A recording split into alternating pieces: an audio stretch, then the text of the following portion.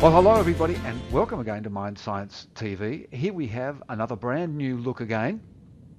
This time I'm talking through Skype and I'm talking to someone really interesting, which must surprise you all because every time I talk it's someone interesting, but they are. Everybody, there's so many interesting people in the world. This is a wonderful guy who I've really only just met, but I hope to have a lot of relationship with over the years. Pieter Rossouw. And Peter is an Australian, although he's been everywhere and done just about everything. Let me see if I look at my crib notes. He's now actually the director of the Masters of Counselling program at the School of Psychology up at the University of Queensland. He worked in a place which was a really true to my heart because a friend was saved there, and that's St John of God Psychiatric Hospital in Richmond. That was wonderful, Peter. I'll get you to talk about that later. He's a full-time researcher in this work of neurobiology and neuropsychology amongst his teaching, but he also runs a group, and we'll put the website up there, the Mediros Clinical Solutions group, and it's an education group. So for all the people in Australia, here is where we can go to learn about neuroscience and the neuroscience of psychotherapy and how it works with, we'll talk about more of that stuff as we go along. I'm very excited to be talking to this fella, but I better stop talking or otherwise we won't get to talk to him. So Peter, I want to start off just by saying thank you so much. We've had a couple of technical issues and I really appreciate all the effort, and welcome to Mind Science TV. Thank you, Richard. It's lovely to talk to you, and you have done some very fascinating interviews and I've really enjoyed them, so it's such a privilege to talk to you today. Yeah, it's really great to have you join in. There's some of the things that I haven't really mentioned, and we want to talk about some of those processes, but particularly I think the workshops.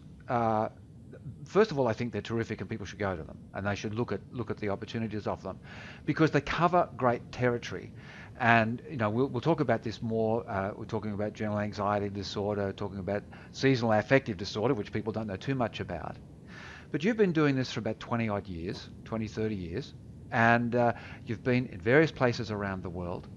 And I'm interested always talking to people like yourself. How have you seen the movements and the shifts and the development of neuroscience as a viable way of applying as a viable thing to apply to psychotherapy? Give us a bit of your reflections on that before we get into some specifics. Yeah, thanks, Richard. My background is clinical neuroscience, and I've been in this field for probably 30 odd years now.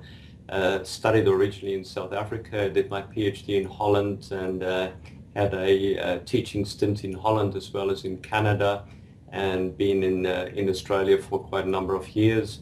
As you mentioned, the health services in Sydney. I've been the clinical director of the two health services of the St John of God hospitals, both in Richmond and in Burwood, in Sydney, as well as some day clinics. And of late been teaching and research here at the Queensland University and the Queensland Brain Institute. Now, through the years, the field of neuroscience, neuropsychotherapy, neuropsychology have actually underwent a few significant changes, which is quite remarkable, especially in terms of people working in the field of mental health, and more particularly the so-called talking therapies. Now, just to start off with a tiny bit of historical information. Historically, in the late 19th century, neuro researchers basically saw the brain as a mass of tissue, which is similar to the liver, the heart, etc. And at that stage, through the advances in scientific discovery, the microscope, etc., early scientists like Cahal and Golgi, Camillo Golgi, Waldeyer, they discovered that the brain is actually a network of fibers, and hence the so-called neuron theory or neuron doctrine was introduced, realizing that the brain is actually a huge number of connections of fibers. The initial notion was that all of these fibers interconnect, and they just talk every way to each other. Something that's not well known, there was this very young, amazing researcher in neuroscience called Sigmund Freud. Now, this guy did some research at that stage on the brains of crayfish. Now, most people are not aware of the early life of Freud and his work in neuroscience. What he discovered was that neurons don't touch. And in a very insignificant paper in 1884, young Freud suggested that in that space between two neurons is where the subconsciousness sits. And that was actually the start of understanding feelings, emotions, wellness, mental health, etc. And he suggested that neurosis, which was the presenting issue at the time that physicians tried to cure, neurosis is the result of unhealthy connections between these neurons. And he also made even a more profound suggestion, and that is by talking to someone, we can change these neural connections. And of course, his fellow physicians thought that he is totally crazy, doesn't make sense. And Freud started to write this project for a scientific psychology to explain neurosis on a neural basis. Unfortunately, two things happened to young Freud. One is his discovery just was not met by the ability from current neuroscience in terms of microscopes, research ability to prove his theory. And the second problem that Freud faced was more personal. He fell in love. And when he fell in love, he needs money. And at that stage, which is not different from these days, there's no money in research. So he dropped his neural research and became an analyst.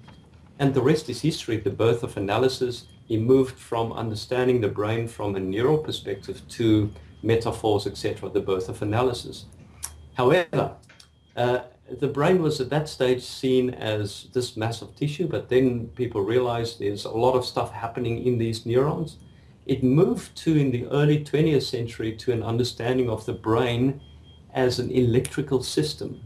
People like Bernstein discovered that within these tiny neurons, there's electrical charges, and these charges tend to discharge to other neurons, which was then called synaptic potentials, or the so-called action potentials, leading to the theory that the brain is an electrical system.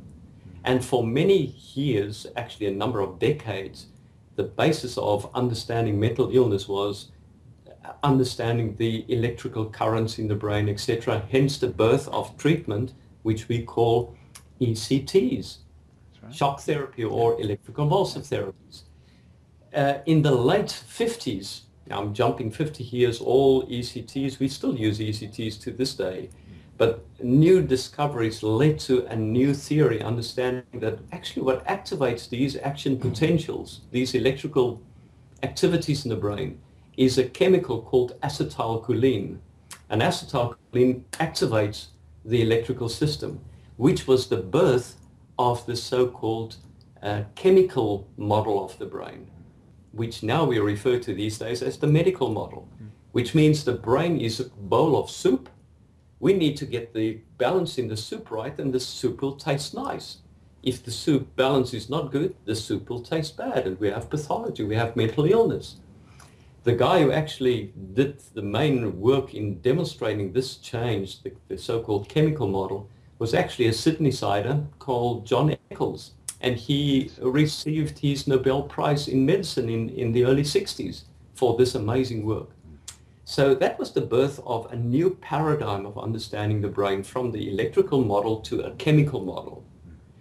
In the late 90s, now we're jumping to the end of the last century, another researcher called Eric Kandel, he was always a bit uncomfortable with the soup theory, and he maintained that somehow the brain is just not a bowl of soup. There's a little bit more.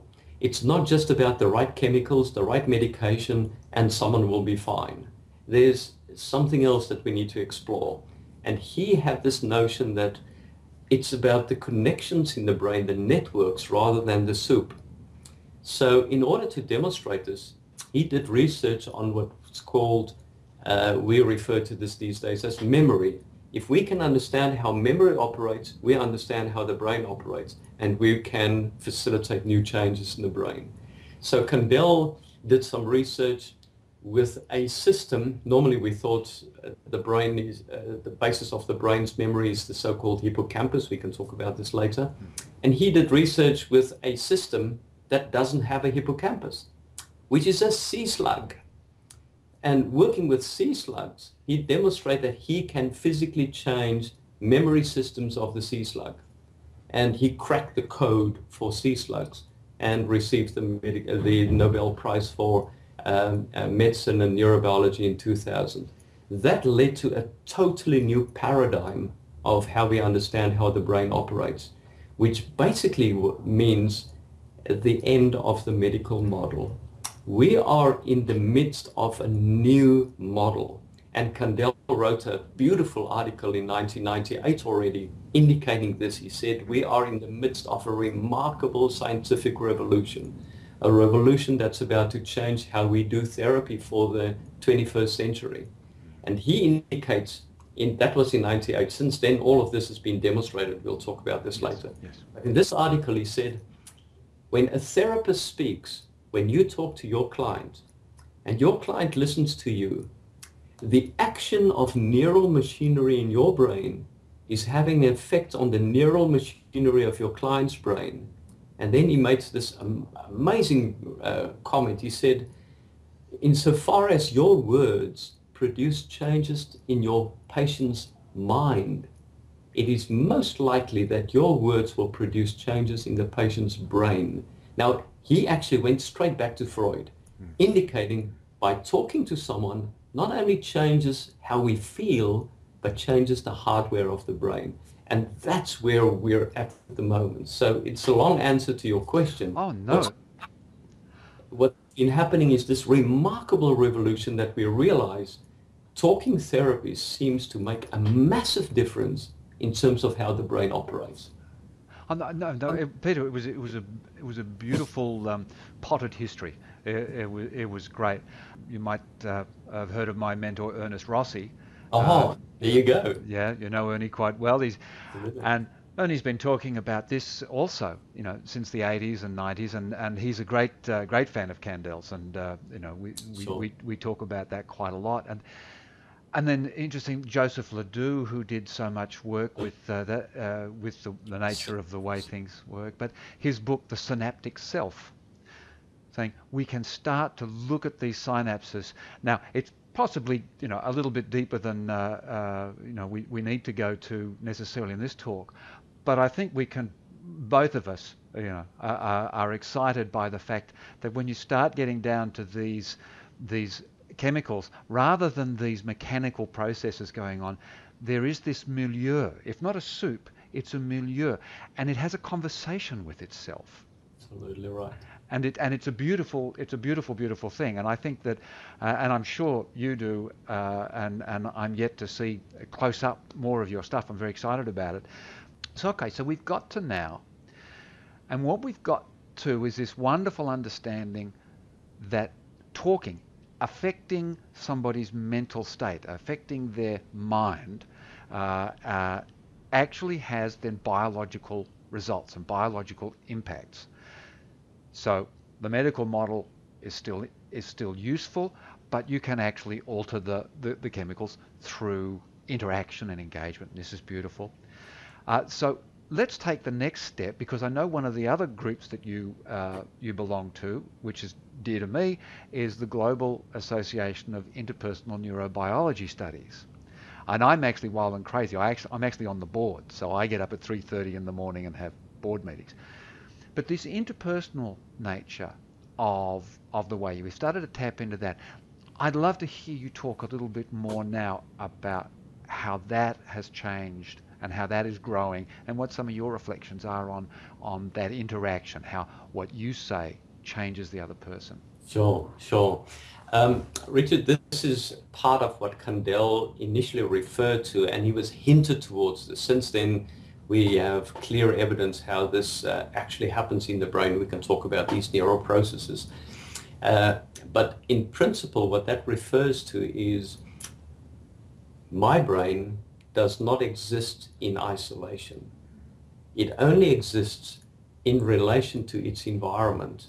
And on that level, right now, at this moment, my brain is connecting and connected to your brain, and there's some interaction happening. And as this interaction is happening, the neural pathways in my brain is making some small changes.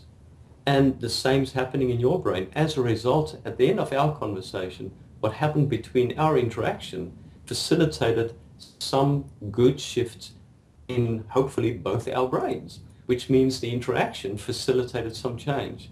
We know the opposite for a long time now. Let's go back to World War II.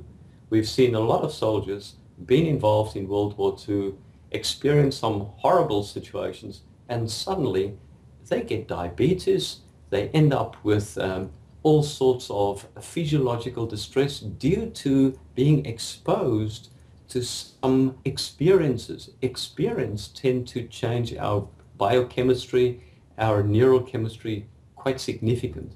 What's never been realized is we can do the opposite as well.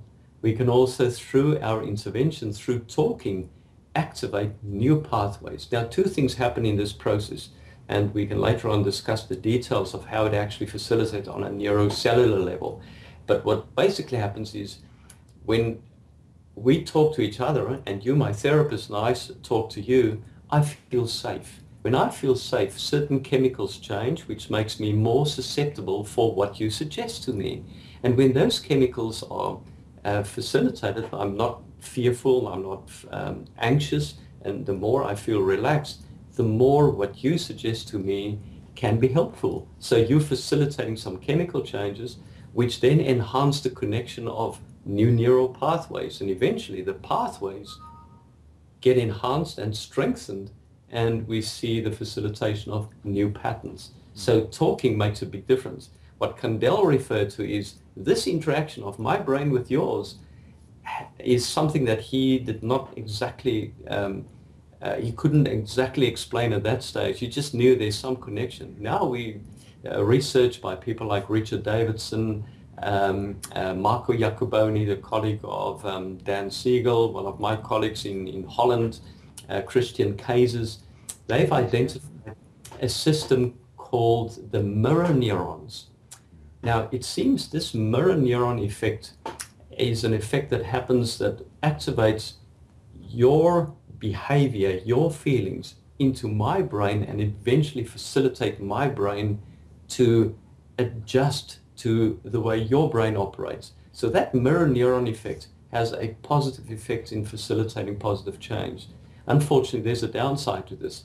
Trauma, negative experiences also facilitate negative outcomes, hence the need for talking therapies.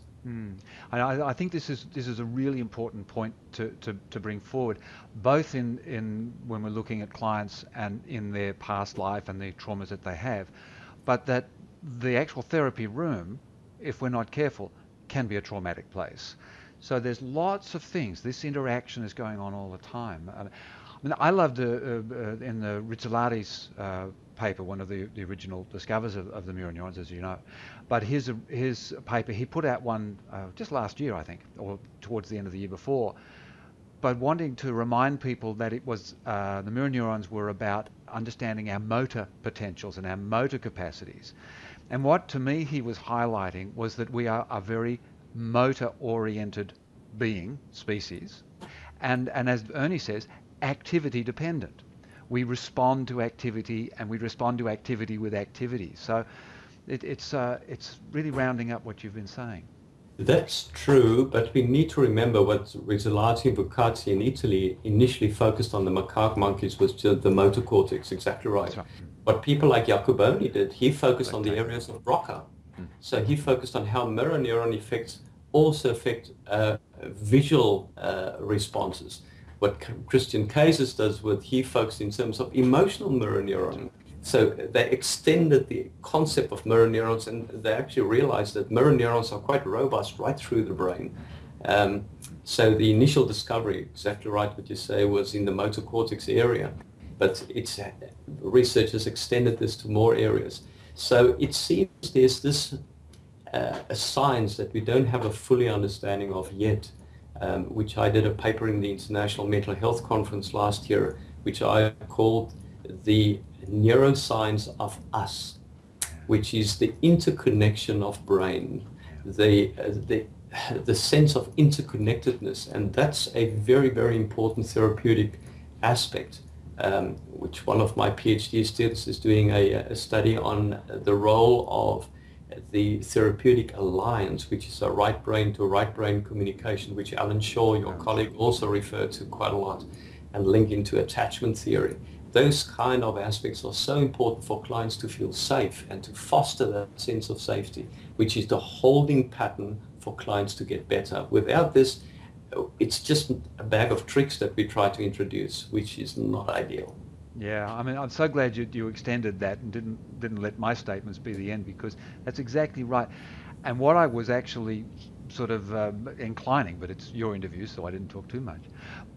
And you brought it up so beautifully. But that movement, emotions, perception, empathy, these things are all working in some kind of interaction, some kind of interplay. They're not separate at all. Absolutely. Yeah. And it was lovely. I married a massage therapist, so Oh, beautiful. and she's a researcher as well. So we're How looking at. fortunate some people. I wish she had time to massage me. Now, what this has led to is a whole different set of education systems. Now, you're doing this Masters of Counselling, and a lot of people would think counselling, what that sort of is in this box, and psychotherapy is in this box, and psychology is in this box. But it's not true. Everything to do with human interaction has a neuroscience benefit. Now, one of the things that brought us together was a lovely project, which is actually from Australia, based in Australia, based on a website, neuropsychotherapy.com, and I think this is a wonderful initiative, particularly in Australia. America's a little bit more ahead in understanding what psychotherapy is, but in this point, I want to just shift a little bit more into the stuff you teach and some of the things you teach in your workshops. And how do you find people coming in? Because you teach doctors, you teach psychologists, you teach counselors, you teach psychotherapists. What are some of the responses you find in the interactions when you bring these, this sort of really humanistic, magical joy of the brain into their, their sort of rather cold, dissected experience? Sure. Well, yeah, you're right. I do. My workshops are open workshops, and just the last year we had over 2,000 clinicians attending the workshop. So it's big numbers of clinicians who attend workshops. We normally book out the auditoriums at Royal Melbourne Hospital, Royal Brisbane Hospital, and the auditoriums are just booked out. So I'm constantly surprised to see the number of clinicians very eager to learn about what's the link of what I'm doing in terms of the brain and what's happening in the brain. And the way I see this is we do not provide a new model and or modality of therapy. What we do offer is a good understanding of what's happened on a neural basis. And what we found is then people can apply these meta theory, the baseline theory, on top of what they're doing, and enhance what they're doing, as long as it adheres to the basic principles of neuroscience. And that strengthens what they do.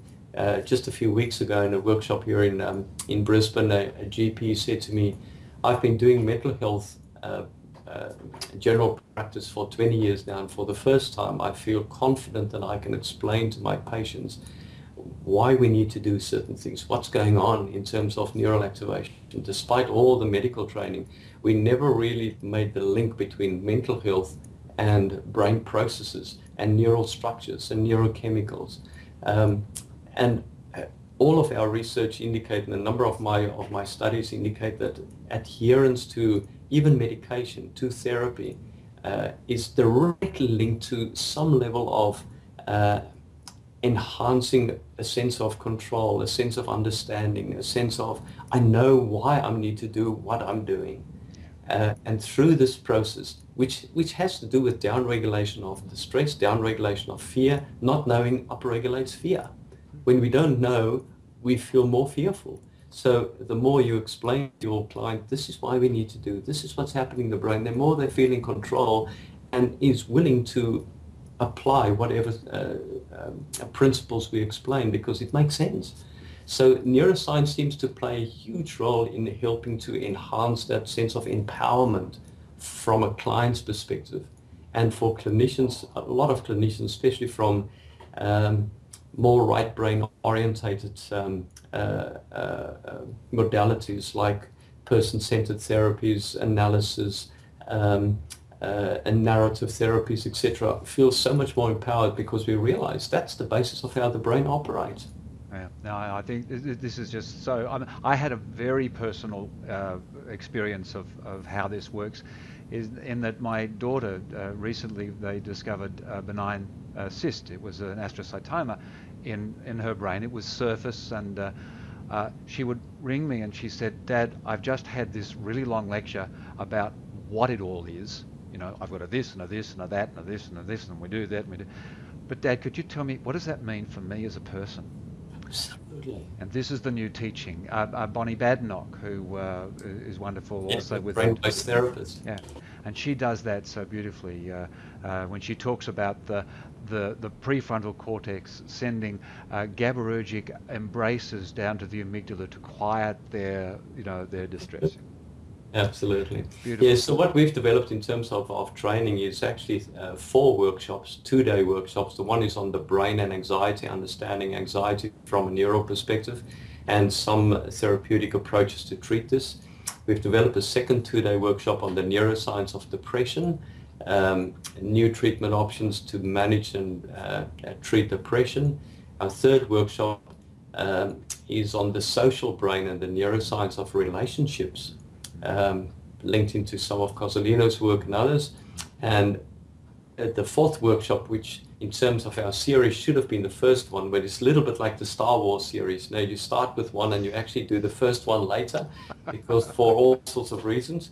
The last workshop, which should have been the first in the series, is on the developing brain and the neuroscience of memory and trauma.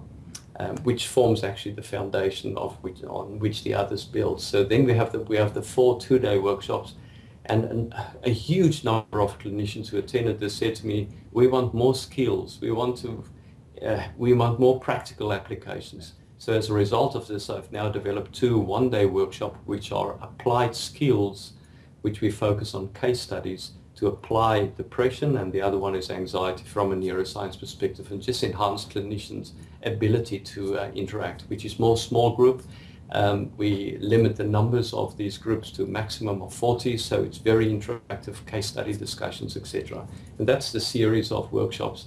And I've recently been asked by Norton to write a book on psychotherapy, so on the neuroscience of applied psychotherapy. So this hopefully will be ready by the end of the year. Oh, that's great. That's great. I love it, because I know Norton's quite well, and some good friends of mine are writing some good things.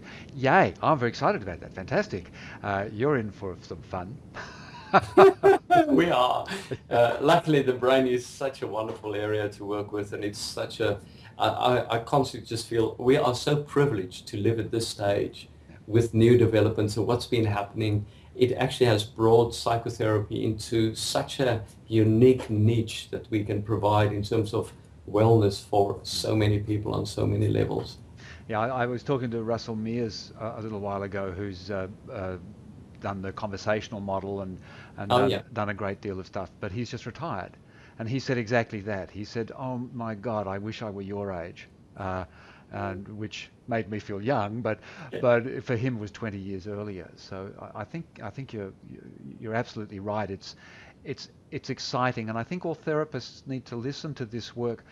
And what I want to do is something which is kind of a bit of a two-edged sword, because I find it a bit of the problem with brain science and brain lecturing is that we're doing knickknacks now. We're doing nifty doodads where people go in, they look at something, they walk out with the 3 steps to whatever, and it needs a deeper understanding. But having said that, I don't agree with just sort of saying, go do this with your patients, trust me, it will work. What are a couple of things? I mean, one of the things that interests me a lot, because my mother suffered from this, and I did a lot of work with Reed Wilson, who does a lot of work with trauma and anxiety.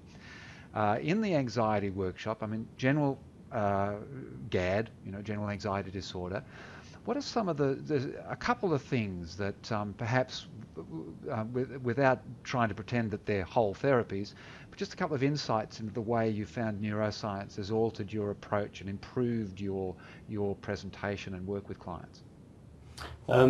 Focusing on anxiety disorders in particular, anxiety disorders are very, very closely linked to some of the very primitive systems in the brain. When we look at how the brain develops from prenatal development, the very first parts of the brain that develop in the prenatal phase is the so-called neural plates. And when these neural plates form, they send their stem cells to produce more and more neurons in more areas of the brain. Just a matter of interest, at its height, these stem cells produce 250,000 new neurons per minute. Per minute, I know. The growth is just astounding. Now, we can talk about this at another stage, but just imagine what happens if we compromise that neural growth through the amino acids of the mum, by bad nutrition, by taking bad drugs, etc. You compromise amino acid building. Now, amino acids is unfortunately something that the embryo cannot produce itself. It has to come from the mother. So if we compromise that system, we compromise the development of the brain significantly. I'm working with some collaboration with one of my colleagues in Melbourne, who's doing some research with developing brains of mums, of the babies where the mums have been addicted to heroin. And we see huge changes in terms of those brains and try to maximize this through what we call enriched environments. But that's another issue. Now, in terms of the developing brain, when these areas of the brain develop, the most primitive part of the brain, which is sitting in the brain stem and the pons area, which is the back of the brain, those areas develop first, and that's the area of the brain that's responsible for our breathing, for our heart rate, for basic survival responses. The second part of the brain that develops is sitting right on top of this, in the deep center of the brain, in the middle of the brain, and that's later called by a person called Paul MacLean the so-called limbic system. That's areas that most people have heard of, like the amygdala, the hippocampus, the thalamus, the hypothalamus, the basal ganglia. Now, those areas, interesting enough, are fully developed at birth, but not fully operational.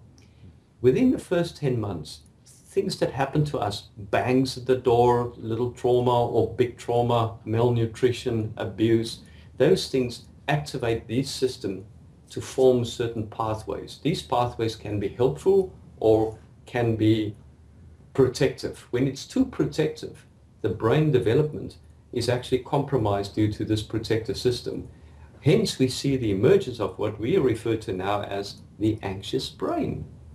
We have a brain system that's geared towards protecting itself rather than feeling relaxed and just approach new things as if this is interesting. So anxiety disorders have this very strong link to our genetics and how these genetics play out in terms of early experiences, the so-called genetic expressions, resulting in people being anxious. So what we need to do in therapy is find ways to relax those primitive systems, which means, and some people have proposed stuff from the frontal part of the brain, the so-called cognitive therapies. Others said, no, do hypnosis. And others say, well, what about just mindfulness? And what about just meditation, etc.? But the neuroscience of this is, as long as we work towards relaxing those primitive systems, we can facilitate healthier processes of experiencing levels of control. So enhancing control, reducing that fear response system. And how you do this is a unique strategy with each and every client that's quite different and quite unique. But that's the neuroscience of it. As long as clinicians are aware of the neuroscience, they can find strategies that fit well with a particular client. And this is the Ericksonian idea of utilization, that a therapy is as useless for one person as it is useful for another. Absolutely. And Ernie Rossi taking this forward with the psychosocial genomics, which just when I thought I understood the brain, he said, "Hey, how about the gene? Wow, Yeah. But Moshe Ziff and Meany, who are doing this fabulous work at looking exactly as what you're saying, at just the mechanisms of how the gene expression changes with a distressing infancy, and then this all supports all this wonderful stuff of Alan Shaw, as you say, interpersonal neurobiology. So for a change, we seem to be entering into a world of sort of academic or intellectual or sort of this sort of serious study, where they're all overlapping each other, and they can't help it. You just can't limit yourself to a specific discipline because you just don't know, you miss stuff. Yeah, I agree, and I think it's a matter of how all of these different areas, right through from spirituality to this concept of mindfulness, into our physiology, into our social interaction, into our genetics. They're all interplay, and we need to be mindful of this very complex interaction. But the beauty, as complex as it is, we are empowered to facilitate some changes. Yes. We are not in a situation where we feel it's all doom and gloom. We are just predestined in a certain direction. Every single person can make a difference to his or her wellness. And what we as therapists can do is just in a safe environment facilitate some of those changes. And from there, the world's their oyster, and they can develop even further. This thing again, activity dependent. I actually quite love it. Stephen Pinker, who's a linguist but also a neuroscientist, and how I got into this stuff initially. But he talks about language. He talks about language hangs itself around like a car, like the chassis of the verb. Yep. And I just love the analogy because that's the thing. We hang ourselves around the activity, and it all works. So let's just, because I'm just sort of keeping an eye on time. We could talk for hours. We better be careful we don't. But I'd love to expand it out. So we've been very much sort of above the neck for the last little while, but it's a whole system. The neck. As I say to some clients, say, look, it's connected and hollow. So one of the things which you bring up in your workshops no, I'm not quite sure which one. You can remind me which one. But a thing which is called SAD, which is great because it's what it does. What's called seasonal affective disorder, and then resulting in what we call sickness behaviour, which is a nature of the way in which things that are going on in the body are actually then talking and giving the brain this change in process. So that's enough of introduction. Please, just give us a bit more about that to show us that we're not just dealing neck up. Yep. There's a number of links to in terms of our neurophysiology that we need to be mindful of, but also in terms of your reference to seasonal affective disorder, also indicates the link between us and our environment, between us and what's happening in terms of our ecosystem. And the initial phrase that's been coined in terms of seasonal affective disorder was linked into some people experience shift. It's like a wave. From time to time they're better, and then it seems as if they just get worse, and then things get better again, and then gets worse. That people refer to this seems to be seasonal. It's like seasons; they come and they go, and this interplay seems to have a huge effect on people's wellness. From time to time they demonstrate, I feel reasonably well, and then suddenly it feels like the wheel's coming off for no specific reason. It's not as if something triggered this, that one can attribute the unwellness to a particular event. It just suddenly appears. So for a long time, again, something like SAD was linked into and SAD in seasonal affective, not in terms of social anxiety disorder. Yes, That's also seasonal affective. Yeah, get it right. um, uh, that was linked into maybe some neurochemical changes, that some people experience some shift in terms of their neurochemical buildup, and as a result of the buildup that drops, we see a cascade of these kind of symptoms. So it was explained from the soup model, the neurochemical model, as neurochemical changes. Now, in terms of the network theory, we realize it's a little bit more complex. And the treatment of this has to do with building resilience rather than just treating this with a neurochemical compound. So it's a big shift towards, I think, a much healthier approach, realizing we need to enhance our own resilience. So even if there is some of these changes that people experience, they can facilitate some activities to enhance their wellness rather than to drift into deeper and deeper depression, for example. So that shift can be facilitated through, for example, healthy eating, good exercise, good quality sleep, which is a very important topic in itself. The role of social interaction. What people normally do when they drift into this negative cycle of the SAD, they eventually start to withdraw themselves.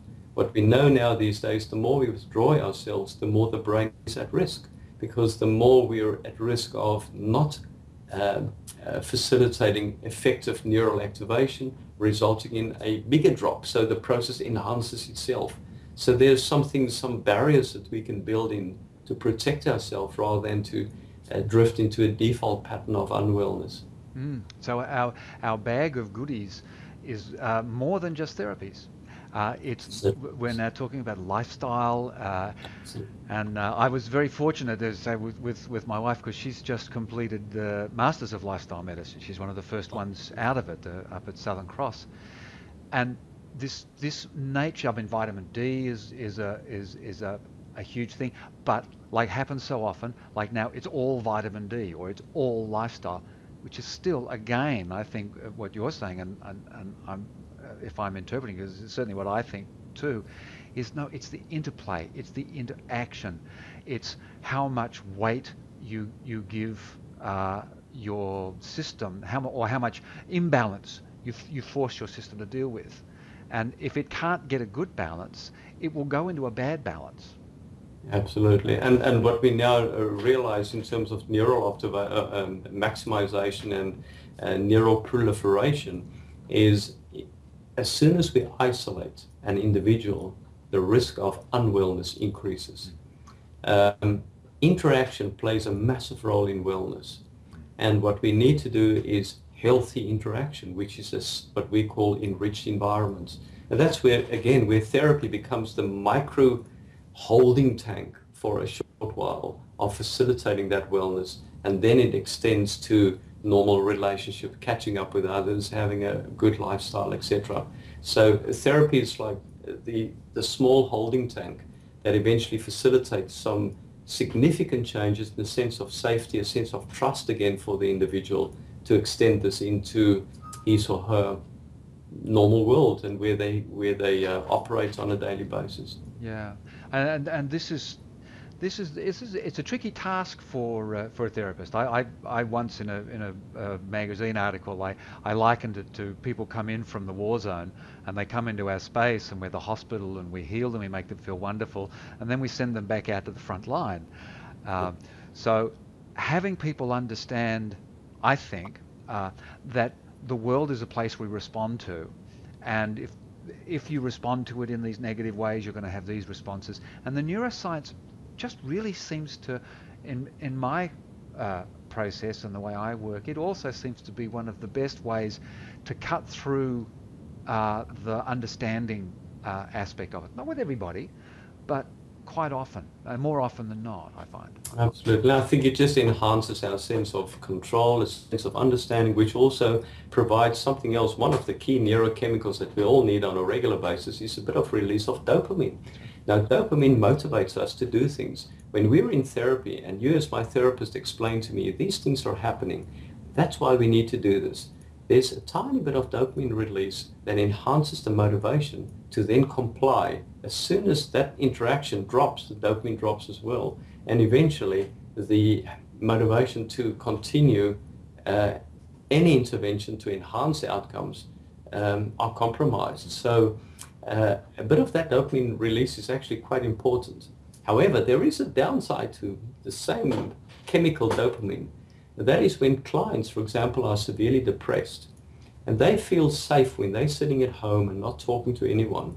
Eventually, the dopamine gets released when they sit at home. So we get a motivation to enhance the pattern of avoidance, which means we tend to refer this in classical therapy as, there's resistance and there's therapy-resistant clients. But that's that dopamine release that basically tells them, my only survival, my only safety is by not engaging.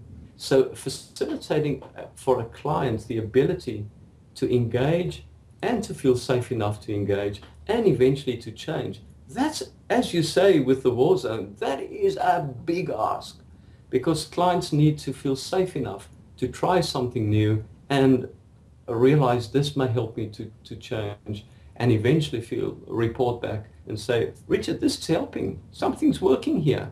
And that's where you see the dopamine has shifted to more helpful patterns. And it is interesting that dopamine is so much better distributed by natural responses, because the difficulty with medication is, and I was just fascinated when I was researching this, that we have 3 or 4 dopamine systems, and one wants to go up and the other one wants to come down and the other one wants to go up, and you just add dopamine externally through a tablet or whatever it is, and one system feels better, but then another system goes right off, and this idea of, if we can learn more and more about how to, through this interpersonal interaction, get the body to stabilize its own, it seems to know what the soup, what's good soup. That's a very good example, because what happens especially with dopamine, as we know, dopamine, especially the dopamine produced by the dopamine receptors in the brain, we cannot add to that dopamine by taking a tablet because it cannot jump the brain-blood barrier. So the problem is with dopamine is we need to find a substitute that activates the dopamine receptors to produce more dopamine. And of course, the study that's been done with the people in the psych unit, which were all struggling with quite severe mental illness, and as a result of this, there was this very interesting, the movie that's been out a few years ago, Awakenings, where they introduced this substance called L-DOPA. Now, L-DOPA can jump the brain-blood barrier, and suddenly it enhanced dopamine release. So even people with severe Parkinsonians experience high levels of dopamine release, and the motor complex operated more effectively, the communication to the motor cortex operated better, and people become fantastically better.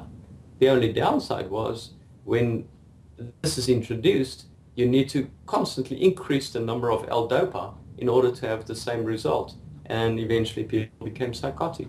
So chemicals is a tricky one when we mess with this. So we need to be very mindful of how can we enhance dopamine, for example, in a healthier way, rather than to just say to everyone, take L-DOPA and you'll be fine.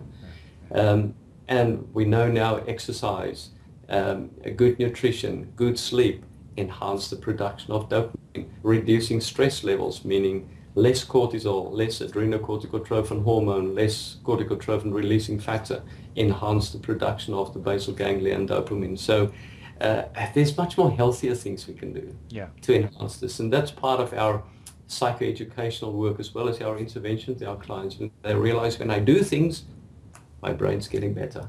Yeah. What I'm getting the feeling, and if I can reflect on what perhaps some of the listeners are going, is, wow, this is really complicated. And yet it's not. What it is it's very specific, But no, we can't sit here in an hour and give you the answers to what's going on. This is really, and one of the reasons why I'm doing Mind Science TV is it's a very wide education program, and you need to be patient as a practitioner and take your time and do more than one thing and do more than read one book and do more than go to one seminar, and just quietly, patiently find those things that are strong and work for you.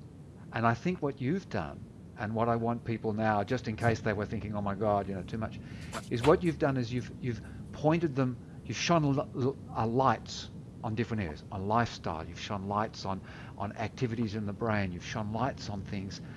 So I want everyone who's watching to if they haven't, to take notes and go back, get onto the research and look it up and learn. And of course, come to your workshops. What an excellent idea. But, Well, people are most welcome. Of Yeah. course, this is more specifically for clinicians, but they're welcome to have a look on our website, which is, can I mention my website? Oh, no, I'll put it up as well, but please tell us what it is. Yeah, it's just www.mediros.com.au. But we do have our workshops up there, and we run a number of, again, this year, both in Sydney, Brisbane, Adelaide, Canberra, Melbourne, Perth, all the major cities. So the workshops are available. And then, of course, what you said, I think is most important. Just revisit your interviews, listening through this, take it one step at a time. What you basically said is underlining one of the key principles of neuroscience, and that is a brain does not change by one brief moment of understanding. The brain changes by constant activation. Think about driving a car. We basically know how to drive a car, but initially we can have all the understanding of all the mechanics, but driving a car is actually quite a complex action. You need to hit the petrol and concentrate where you're driving and focus and look in the rear view mirror. There's a lot of things that needs to happen simultaneously, and eventually we can also turn on the radio, have a chat with someone else, turn down the window, because the brain gets so used to this. We need to ongoingly activate certain patterns. The more we activate good patterns, the more we establish good neural pathways. The more we enhance unhelpful patterns, unfortunately, the more we strengthen what we refer to as pathology. So the good news is we can change, and the brain can change. And it's always ready to say, activate me and I'll do it. Fantastic. I think that's probably a pretty good spot to sort of wind up. It was wonderful. I mean, there was great stuff. We went through history, we went through, neuroscience, we went through some of your personal stuff, we went through some of your attitudes towards things, all these lovely spotlights on various areas to look. But that beautiful message that I kept hearing all the way through, this interconnects with that, interrelates with that, affects this, builds this, and yada, yada, and this beautiful interplay, which is a word I love, we were talking about before. Yeah. So is there any other final word of wisdom or joy, or are you pretty pleased with what you've put forward? Lovely to talk to you, Richard, and hope we'll catch up again. Okay. Well, hang around because we'll have a chat before we end, but I'll just say goodbye, everybody. This is great. So for those of you in Australia like me who kept travelling overseas to learn this stuff, we've got great availability here through Peter, and I mentioned the neurotherapist.com. That's neuropsychotherapist.com. That's a really new, interesting thing, so I'm getting involved with that. And thank you so much for listening, and we look forward to seeing you next time. So for now, bye-bye, everyone.